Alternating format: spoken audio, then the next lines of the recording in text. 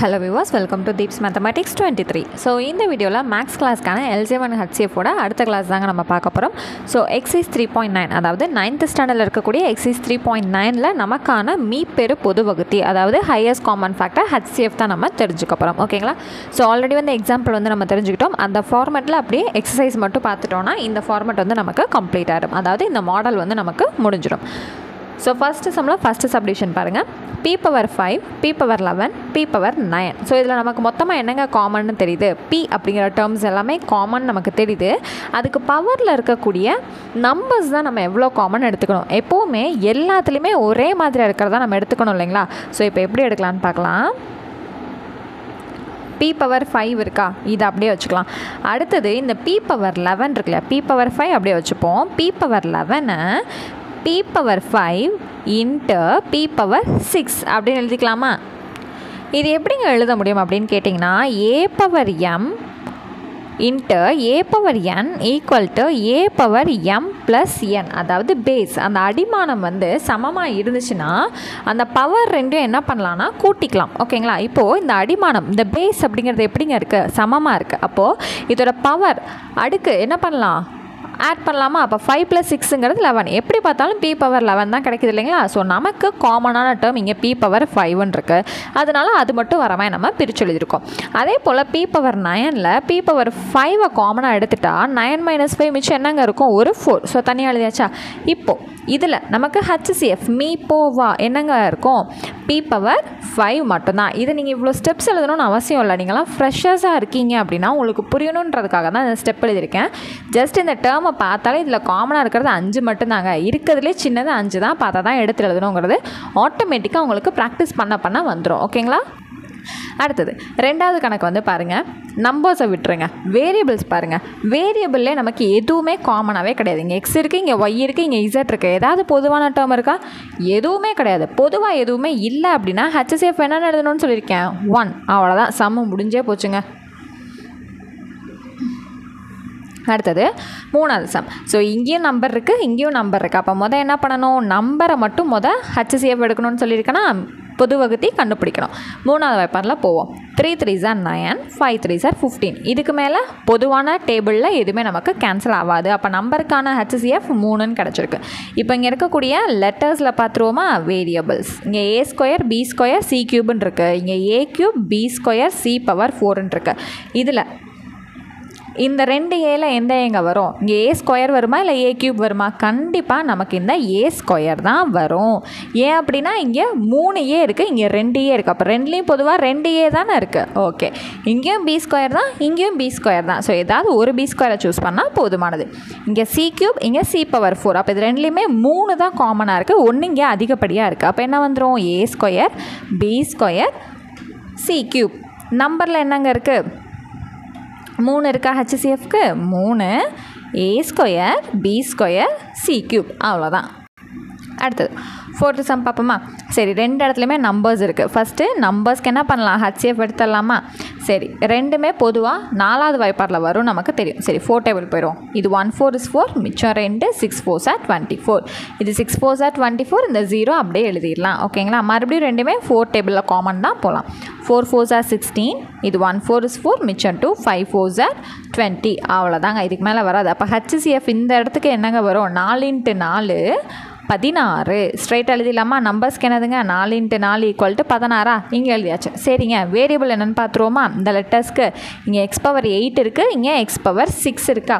So ரெண்டுலேயுமே பொதுவாக நம்மள்ட்ட என்னங்க இருக்கும், இந்த பவர் 6 தான் நமக்கு ரெண்டுலேயுமே பொதுவாக இருக்கும். ஏன்னா இது வந்து 2 அதிகமாக இருக்கு. இது மட்டும்தான் x பவர் 6ங்கிறது தான் இங்கேயும் இருக்கும், இங்கேயும் இருக்கும். ஓகேங்களா. அப்போ x பவர் 6, 16 x பவர் 6. அவ்வளோதாங்க, 4 சம் முடிச்சிட்டோம். அடுத்தது a × b² × c³ a² b³ c a³ b c². So இப்படி பார்க்கும்போது ஈஸியாக நம்மளால் ஃபைண்ட் அவுட் பண்ண முடியும். பட் உங்களுக்கு புரியணுன்றதுக்காக நான் என்ன பண்ணுறேன், தனித்தனியாக நான் உங்களுக்கு ஸ்பேஸ் விட்டு நான் எழுதிக்கிறேன். ஓகேங்களா. ஸோ ரவுண்ட் பண்ணுறதுக்கு நமக்கு கரெக்டாக இருக்கும். ஸோ இப்போ பாருங்கள், a² a³ இது மூணுலேயுமே பொதுவாக நம்மள்கிட்ட ஒரு a தான் வரும் இல்லைங்களா. அப்போ a எடுத்துக்கோங்க. அடுத்தது b² b³ b. எதுங்க பொதுவாக இருக்குது? இங்கே ஒரு பி இருக்குது, இங்கே 3 பி இருக்குது, இங்கே 2 பி இருக்குது. அப்போ இருக்கிறதுலே ஒரு பி மட்டும்தான் லீஸ்ட்டாக இருக்குது. அப்போ இதை தான் நம்ம சூஸ் பண்ணிக்கணும். அடுத்தது இங்கே சி கியூப், சி ஸ்கொயர். இதில் எதுங்க பொதுவாக வரும்? இந்த சி தான். இன்னும் உங்களுக்கு இது ஏன் நம்ம இருக்கிறதுலே கம்மியானதை சூஸ் பண்ணுறோம் அப்படின்னு தெரியலன்னு வச்சுக்கோங்களேன். ஹச்சிசிஎஃப் அப்படின்னா எல்லாத்துலேயுமே பொதுவாக இருக்கணும். இங்கே பார்த்தீங்கன்னா ஒரு ஏ, இங்கே 2 ஏ, இங்கே 3 ஏ இருக்குங்களா? ஸோ இங்கே இப்போ இதை சூஸ் பண்ணுறீங்கன்னா இங்கே 3 ஏ இருக்குமா? நமக்கு கிடையாது, இங்கே ஒரு ஏ தான் இருக்குது. அப்போ எல்லாத்துலேயுமே பொதுவாக நம்மளால் ஒரு ஏ மட்டும்தான் எடுத்துக்க முடியும். ஓகேங்களா? அப்போது இதுக்கான ஆன்சர் என்னங்க கிடைக்கிது? ஏ வரிசையில் ஏ, பிங்கிற வரிசையில் பி, சிங்கிற வரிசையில் சி. அப்போ இதுக்கான ஹச்சிசிஎஃப் மீப்பெரு பொது வகுத்தி எவ்வளவு? ஏ, பி, சி. அவ்வளோதான். அடுத்தது 6வது கணக்கு. நம்பர்ஸும் இருக்குது, லெட்டர்ஸ் வேரியபிள்ஸும் இருக்குது. ஸோ ஃபஸ்ட்டு நம்பர்ஸை பார்ப்போமா? 35 இங்கே இருக்குது. அடுத்தது என்ன இருக்குது? 49. அடுத்து என்ன இருக்குது? 14. சரிங்க, இது 3மே 7வது வாய்ப்பாடில் காமன், 7 டேபிளில் பொதுவானது. அப்போ 5 7 is 7, 7 7 is 49, 2 7 is 14. இதுக்கு மேலே காமன் டேபிள் நமக்கு வராது. அப்போ இந்த இடத்துக்கு என்னதுங்க? ஹச்சிசிஎஃப் 7. சரி, இப்போ ஃபஸ்ட்டு இங்கே முடிச்சுக்குவோமா? அதுக்கப்புறம் ஆன்சர் வந்து எழுதுவோம். ஸோ ஃபர்ஸ்ட் டேர்மில் இருக்கிறத எழுதிட்டேன், அடுத்தது செகண்ட் டேர்முக்கு எழுதிட்டுருக்கேன், அடுத்தது தேர்ட் டேர்முக்கு எழுதிட்டேன். இப்போ காமன் டேர்ம்ஸ் என்ன இருக்குன்னு பார்த்துருவோமா? ஸோ இந்த எக்ஸ் வரிசையில் பார்த்திங்கன்னா இந்த ஒரு எக்ஸ் தான் எடுக்க முடியும், ஒய் வரிசையில் பார்த்திங்கன்னா ஒய் தான் எடுக்க முடியும், இசட் வரிசையில் பார்க்கும்போது இங்கே 2, இங்கே 3, இங்கே 4 எது காமனாக இருக்கும்? Z square. சரிங்க, இப்போது ஹச்சிசிஎஃப் எழுதிடுவோமா? ஹச்சிசிஎஃப் ஈக்குவல் டு நம்பர்ஸில் நமக்கு 7, வேரியபிள்ஸில் இங்கே பார்த்திங்கன்னா எக்ஸ், ஒய், இசட் ஸ்கொயர். அவ்வளோதான். ஓகேங்களா? ஓகேங்க, அடுத்து பாருங்கள், நம்பர்ஸும் இருக்குது, லெட்டர்ஸும் இருக்குது. ஃபஸ்ட் நம்ம என்ன பண்ணலாம்? எப்பயும் போல் நம்பர்ஸ்க்கு தனியாக பார்த்துடலாம். ஓகேங்களா? சரி, எல்லாமே 5 டேபிளில் இருக்கா? 5 5s are 25, இங்கே என்ன வரும்? 2 5s are 10, இன்னொரு 0 இருக்குது, அடுத்தது 2 5s are 10, மிச்சம் ஒரு 2, 5 5s are 25. So once again 5 table போகலாமா? 1 5 is 5, 4 5s are 20, 5 5s are 25. So இதுக்கான ஹச்சிசிஎஃப் என்னங்க? 5 × 5 = 25. இப்போ வேரியபிள்ஸையும் முடிச்சிருவோமா? ஏ, B cube, C. First term எழுதிட்டேன், அடுத்தது ஏ ஸ்கொயர் பிசி செகண்ட் டேர்ம் எழுதிட்டேன், அடுத்து வெறும் ஏ பி மட்டும்தான் நம்மளுக்கு கொடுத்துருக்காங்க. சரி, அப்போ அப்வியஸாக சி வந்து வராது நமக்கு தெரிஞ்சு போச்சு. ஏன்னா 3வது டேர்மில் சிங்கிறதே கொடுக்கல, அதப்போ சி வந்து வராது நமக்கு தெரிஞ்சு போச்சு. இப்போ ஏல பார்த்தீங்கன்னா இங்கே ஏ ஸ்கொயர் ஏ. அப்போ பொதுவாக ஏதாவது ஒரு ஏ மட்டும் நம்ம எடுத்தால் போதும். இந்த ஏ எடுக்கிறதா இந்த ஏ எடுக்கிறதான்னு கேட்டிங்கன்னா ஏதோ ஒரு ஏ வந்து ரவுண்ட் பண்ணிக்கோங்க. இங்கே பி கியூப் பி ஏதாவது ஒரு பியை ரவுண்ட் பண்ணிங்கன்னா போதுமானது. சி வருமாங்க? சி வராது, ஏன்னா 3வது டேர்மில் சி நமக்கு கொடுக்கல. இப்போ என்ன பண்ணணும்? ஹச்சிசிஎஃப் ஈக்குவல் டு நம்பர்ஸ்க்கு 25, வேரியபிள்ஸ்க்கு என்னதுங்க? A into B. அவ்வளோதான், முடிஞ்சிருச்சு. அடுத்தது 8th சம் வந்து பாருங்கள், 3 5 7 அப்படின்ட்டுருக்கு. ஸோ இந்த நம்பர்ஸை வச்சு பார்க்கும்போதே நம்மளால் என்னங்க சொல்ல முடியும்? இது ஹச்சிசிஎஃப் ஆகாது.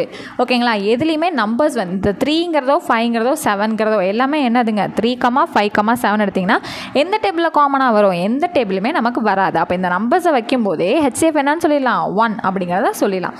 சரி, பரவாயில்ல, எங்களுக்கு வேரியபிளை வச்சு சொல்லுங்கன்னு கேட்டிங்கன்னா இங்கே என்ன இருக்குது? ஏ B C X Y Z B QR எதுவுமே நமக்கு காமனாக கிடையாது. அப்போ இதுக்கான ஹச்சிசிஎஃப் வந்து என்னது? 1. காமனாக எதுவுமே இல்லைனாலே நம்ம என்ன எழுதிடணும்? 1. அவ்வளோதான். சரிங்க, ஃபஸ்ட்டு கொஸ்டினில் 8 சப்டிவிஷன்ஸ் இருந்துச்சு, 8யுமே கம்ப்ளீட் பண்ணிட்டோம். இப்போ செகண்ட் கொஸ்டின் வந்து பார்க்கலாம். ஃபைண்ட் த ஹச்சிஎஃப், மீப்பெரு பொது வகுத்தியை காண்க. இதுவும் அதே தான். ஓகேங்களா? சரி, இப்போ ஃபஸ்ட்டு சப்டிவிஷன் பாருங்கள். 2x + 5 இது ஒரு டேர்ம், அடுத்து 5x + 2 இது ஒரு டேர்ம். இதில் வந்து நம்மளால் ஏதாவது ஒன்றாவது காமனாக எடுக்க முடியுமா? காமன் ஃபேக்டரே இங்கே எதுவுமே இல்லை. அப்போ ஹச்சிசிஎஃப் என்னது? 1. அவ்வளோதான். HCF ஈக்குவல் டு 1 முடிஞ்சிருச்சு. ஓகேங்களா? அடுத்தது செகண்ட் சப்டிவிஷன் பாருங்கள். a⁻m+1, a⁻m+2, a⁻m+3 என்னங்க எல்லாம் பவரில் இருக்குது. இது என்னங்க பண்ணுறதுன்னு கேட்டிங்கன்னா ஃபஸ்ட் டேர்ம் a⁻m+1 இருக்குல்ல, இதை எப்படி பிரிக்கலான்னு பார்த்தீங்கன்னா a⁻m × a⁻1ன்னு பிரிக்கலாம்.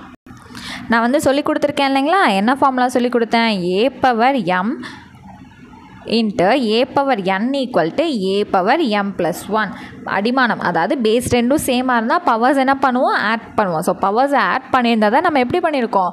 பேஸை காமனாக விரித்து எழுதியிருக்கோம், அடிமானத்தோடு பிரித்து எழுதியிருக்கோம். அதே போல் செகண்ட் டேர்ம் என்ன இருக்குது? a⁻m+2 இருக்கா, இது எப்படி பிரித்து எழுதலாம்? a⁻m × a² எழுதலாமா? அடுத்தது பாருங்கள், a⁻m+3 = a⁻m × a⁻3 எழுதலாமா? இது மூணுலேயுமே நம்மக்கிட்ட என்னங்க காமனாக இருக்குது? a பவர் mங்கிறது தான் நமக்கு காமனாக இருக்குது. அப்போ நமக்கான HCF என்னது? a power m. அவ்வளோதான்.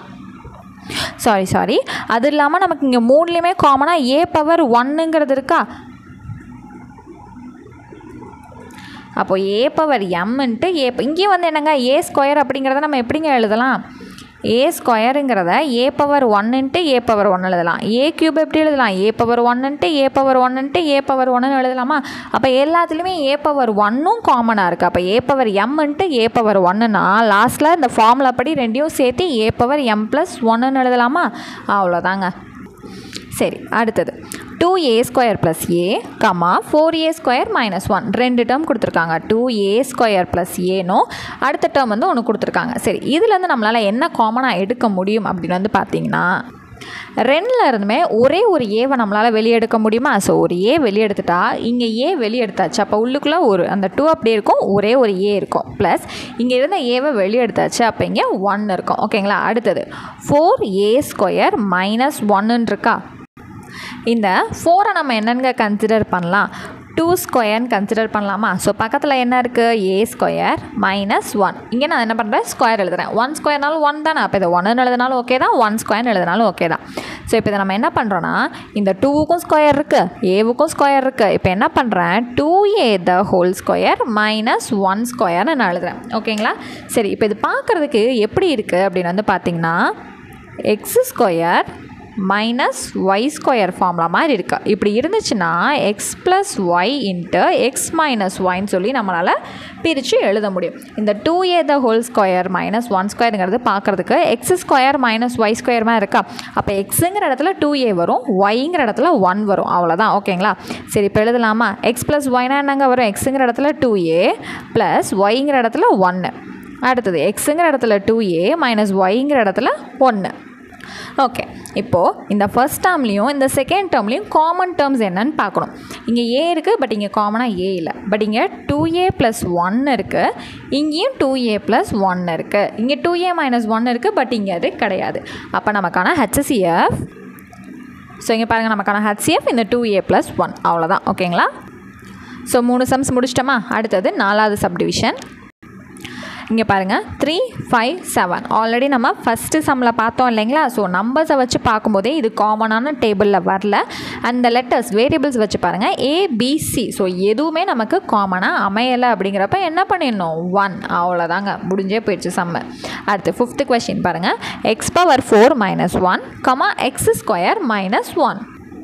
என்ன பண்ணலான்னு பார்த்தீங்கன்னா, இந்த எக்ஸ் பவர் 4 மைனஸ் 1 இருக்கு இல்லையா? இந்த எக்ஸ் பவர் 4-ஐ நான் X square the whole square நான் பிரித்து எழுதுகிறேன். இது ரெண்டும் மல்டிபிள் பண்ணாலுமே நமக்கு என்ன தாங்க வரும்? எக்ஸ் பவர் 4 தானே வரும்.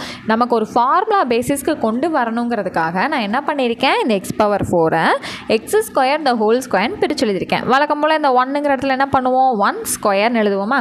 சரி, இப்போ இந்த டேர்மை பார்க்க நமக்கு X square minus Y square equal to X plus Y into X minus Y.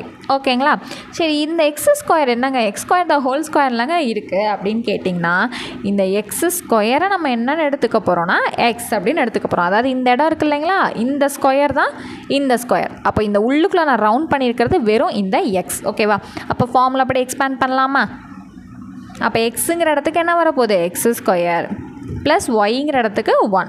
அடுத்து எக்ஸுங்கிற இடத்துக்கு எக்ஸ் ஸ்கொயர் மைனஸ் ஒய்ங்கிற இடத்துக்கு 1. அவ்வளோதான். First டேர்முக்கு split பண்ணிட்டோமா?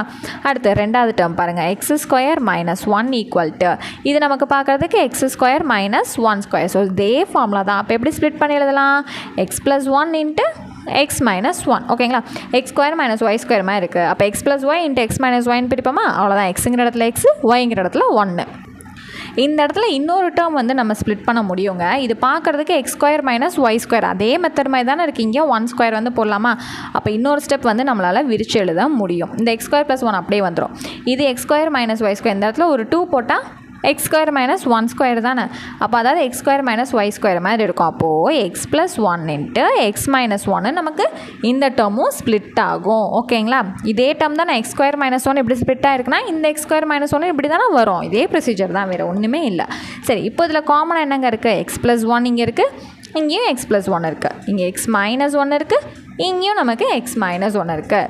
ஓகேங்களா? அப்போ HCF வந்து என்னதுங்க? x + 1 × x - 1.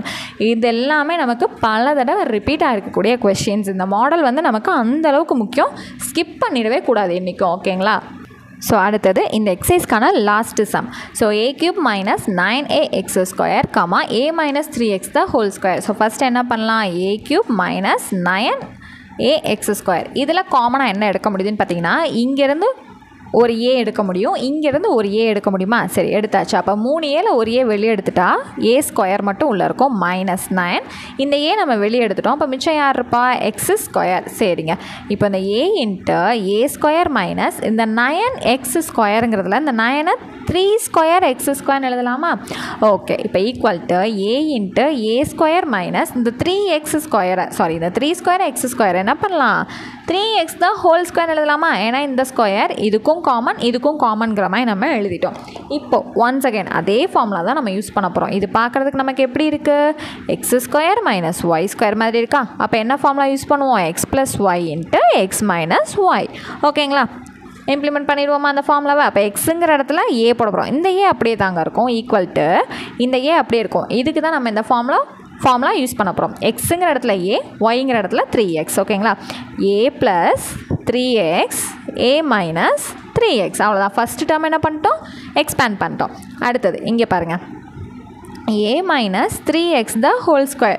இது என்னங்க? அப்போ a - b the whole square படி போடணுமானா வேணாங்க. இங்கே என்ன இருக்குது பாருங்கள், a - 3xன்னு ஒரு டேர்ம் இருக்குது, இங்கே a - 3x the whole squareன்னு ஒரு டேர்ம் இருக்குது. அப்போ கண்டிப்பாக இது ரெண்டும் தான் நமக்கு காமன் டேர்ம்ஸ். இதிலேருந்து ஒரு பவர் 1 வரதை மட்டும் நம்ம எடுத்துக்குவோமா? அப்போ என்ன பண்ணலான்னு பார்த்தீங்கன்னா, இதை அப்படியே நம்ம வச்சுக்கலாம், a - 3x the whole square. இல்லையா என்ன பண்ணலாம்? இதை ரெண்டாக ஸ்ப்ளிட் பண்ணிடலாம். ஸோ இங்கே ஒரு பவர் 1, அதாவது பேஸ் ரெண்டையும் சேமாக இருக்குது, பவரில் வந்து 1, இங்கே 1, ரெண்டையும் ஆட் பண்ணால் ஸ்கொயர் தானே வரும். அவ்வளோதான். இப்போ நமக்கு இதில் a இருக்குது, இங்கே a இருக்கா? கிடையாது. இங்கே a + 3x இருக்குது, இங்கே இருக்கா? கிடையாது. ஆனால் இங்கே a - 3x பவர் 1 இருக்குது, இங்கேயும் a - 3x பவர் 1 இருக்குது. ஓகே. அப்போ இது ரெண்டு தான் நமக்கு என்னது? காமன். அப்போ HCF = a - 3x. அவ்வளோதாங்க. இந்த மாடல் முடிஞ்சிடுச்சு. ஸோ நெக்ஸ்ட் கிளாஸில் மீட் பண்ணுறேன். தேங்க்யூ.